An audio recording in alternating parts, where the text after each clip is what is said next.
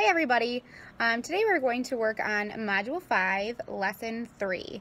Now Module 5 is into fractions, so things could get a little tough, but if we work hard and we look back at our notes from class and we keep watching these videos, I know we'll all get through it together. So just a couple of things to know. Today we're going to talk about decomposing non-unit fractions and representing them as a whole number times a unit fraction using tape diagrams. So there's a couple of things in there that we need to understand. One of the words that we're going to see in our directions a lot is unit fraction. So when we see unit fraction, that means a fraction with a 1 on the top. So for example, 1/4 is a unit fraction. So if we're working in fifths, it'd be 1/5. If we're working with tenths, it'd be 1/10. It's a unit fraction, 1's on top. So that's unit fraction. The other word we're going to see in the directions is decompose or decomposition.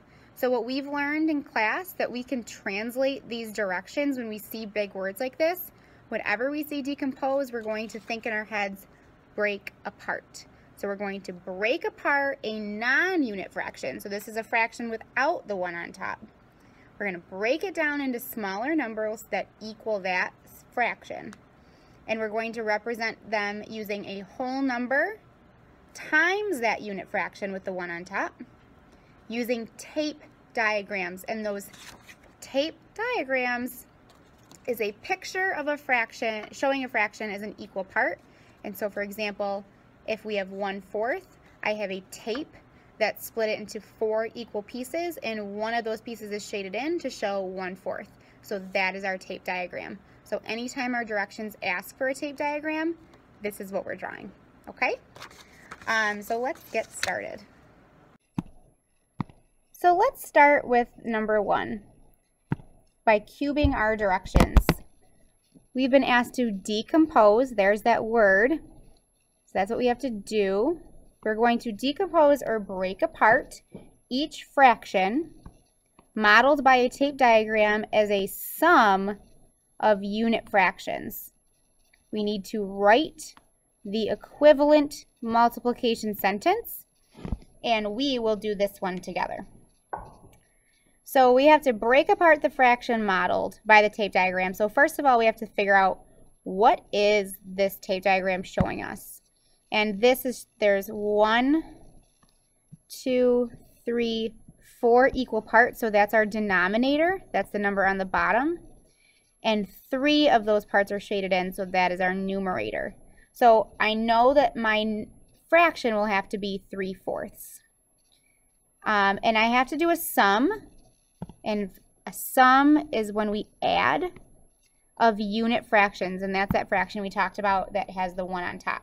So I need to make a addition sentence with these 3, and the unit fraction with a 1 on top and fourths would be 1/4. So this box is equal to 1/4.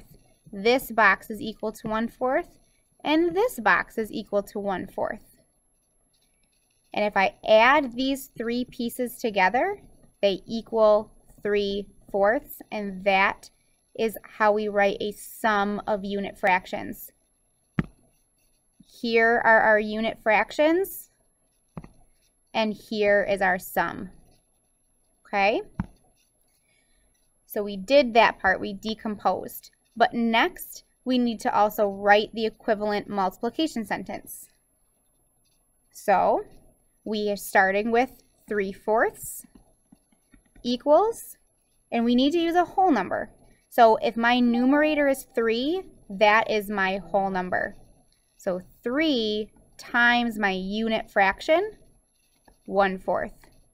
3 times 1/4 equals 3/4.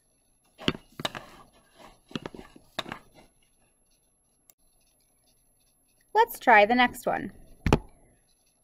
First, we start with cubes. Write the following fractions greater than 1 as the sum of 2 products. So my verb, or what I have to do, is write. I have to write the following fractions greater than 1 as the sum of 2 products. Whoa. So there's a couple things in there. We have two different things going on in our equations. We have to be adding together two products, which is the answer to multiplication. So I'm going to have two multiplication problems that I then have to add together that equal the tape diagram that's shown. So first, let's figure out what are they showing us. We see this bracket right here. This is a bracket, and it's showing us that these boxes are equal to one whole. So the box that's left is extra. So I have one whole, which is 1, 2, 3. So I know I'm working in thirds. And I have one extra piece. So my mixed number would be 1 1/3, and I'm going to write it as an improper fraction. So I have 1, 2, 3, 4 thirds equals. Okay, so I need two products. The first product is going to come from this whole number. Okay, so that's my first step. And whenever we do steps in an equation, we use parentheses. So my first step is to get to that whole number 1. I'm working in thirds. I'm going to use my unit fraction, 1/3. So what times 1/3 would equal 3/3, or 1 whole, and that would be the whole number 3. 3 times 1 is 3, and 3/3 is 1 whole. So there's my first part.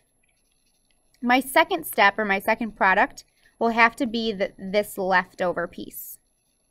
So I'm going to do my second step, show my step with parentheses. I have 1/3 there times a whole number. So 1 times what would equal 1? And we know that would be a whole number 1. 1/3 times 1 equals 1/3. Now if I go back to my directions, I needed two products, which I have, but I also need to make it a sum. So if I go back, I need to put a plus sign in between these two steps so that I have a sum I've added. And then I was able to write the fractions greater than 1 as a sum of two products. 4/3 is equal to 1 times 3/3 plus 1 times 1/3. Let's do one more. Draw a tape diagram and record the given fraction's decomposition into unit fractions as a multiplication sentence. If I go through to find my verbs, I need to draw a tape diagram, record the given fraction's decomposition, or decompose, so I'm breaking it apart, into unit fractions as a multiplication sentence. Okay, so the first things first, one verb at a time, draw a tape diagram. So I have 3/5.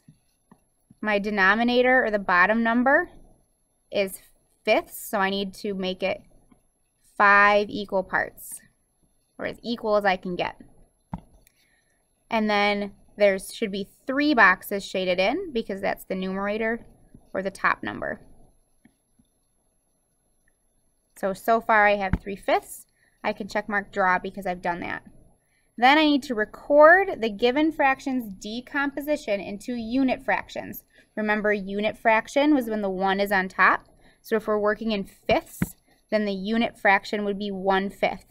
So I have 1/5, but I'm using this unit fraction as a multiplication sentence. So I have 1/5 times something needs to equal 3/5.